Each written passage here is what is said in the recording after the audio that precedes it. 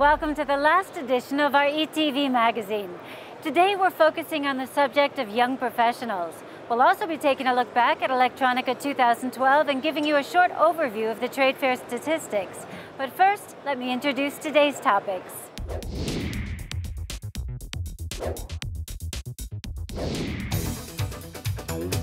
Young professionals. Electronica Roundup.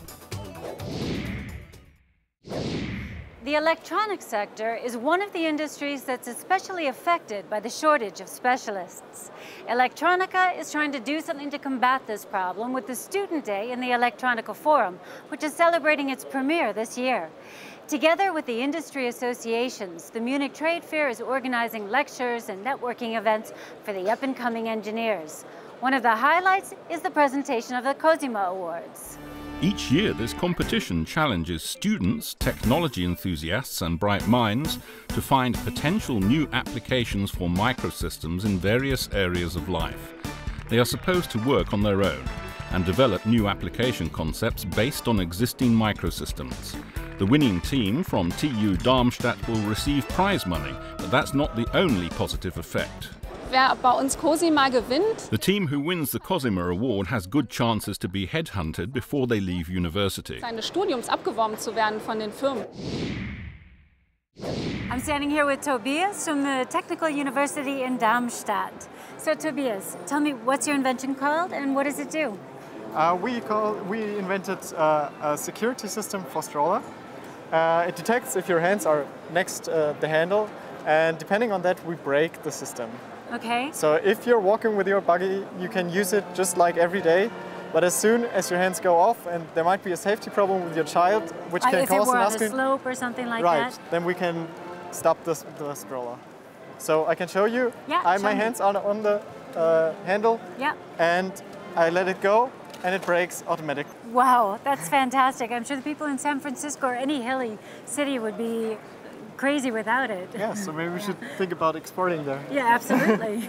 And do you have any plans to produce the item? Right now we're in contact with the producer of the stroller, and it might be available. Yeah, I think it'd be great to have something like that integrated on strollers as a safety function.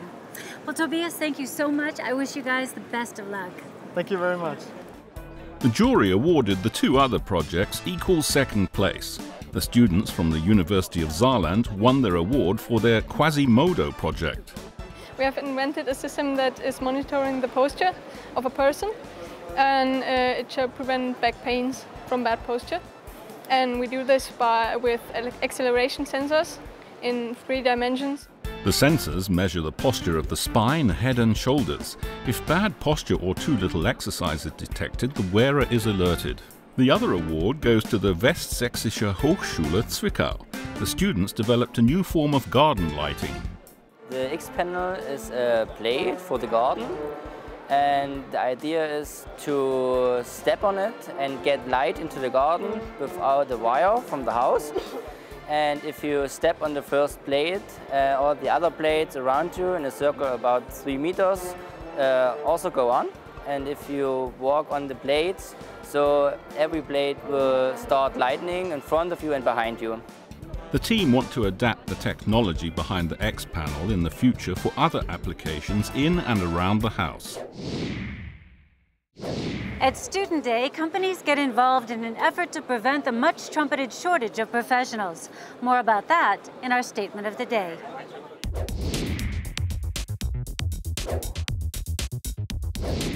Well, I think companies need to help support colleges and universities to drive more students to become interested in studying engineering. We do this by helping fund college scholarships, but we also do it by hiring college students as well and putting them into the workplace. I think that's really the best way for companies to engage with young people to help them study engineering so that for the next 2 or 3 decades, we'll always have a good supply of semiconductor engineers. Parallel to Student Day, a training day takes place. Growing mechanization and the long-term risks of demographic change boost the demand for electronics professionals. So Electronica broaches these issues with the students. 15 to 18-year-old pupils from Bavaria get the chance to take a look at electronics professions for a day. The industry recognizes how necessary this is. We are in a desperate need of young, talented people to create these new ideas which can be implemented to make our life easier. To that effect, the supposedly uncool image of electronics gets a revamp. It is a hip job, I would say, because you are really at the edge of technology. Look, all these applications we have in solid-state lighting.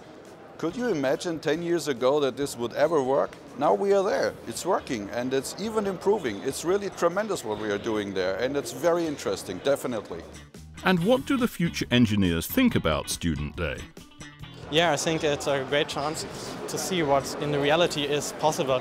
At school there are the basics, and here you see what you can do if you're in business then. I just like it, and it's fantastic. The world's leading trade fair for components, systems and electronics applications has come to an end for the 25th time. Electronica 2012 was a resounding success. Norbert Bargmann, Deputy CEO of the Munich Trade Fair, is with us now. Mr. Bargmann, tell me about your conclusions for Electronica 2012. We have good experience this year.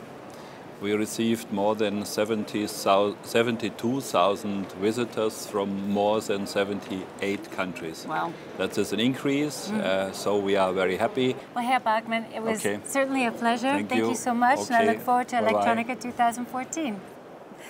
It wasn't only the Munich Trade Fair Association that was happy with the results, but also the advisory board and the many visitors. Electronica 2012 has been the best Electronica for our company ever. We had so many visitors at our booth and so many good discussions, so many high-level meetings, incredible. So we are very satisfied. We have customers from all over the world here on the booth in Munich. That was really tremendous experience. It's very busy from the morning till the evening, always a full booth, and it's very profitable for us and beneficial. The engineers, as I said, are coming to the show and they're coming with real problems, and they're solving not the problems of today but the problems of tomorrow. There's an old saying, if you fear to death then you're also dead, and I think there's no need for that, and we are still looking very positive into the future. Our last eTV broadcast for Electronica 2012 is drawing to a close. Until the next Electronica, you can find all the episodes online at electronica.de. Thanks for tuning in, and we hope to see you again at Electronica 2014.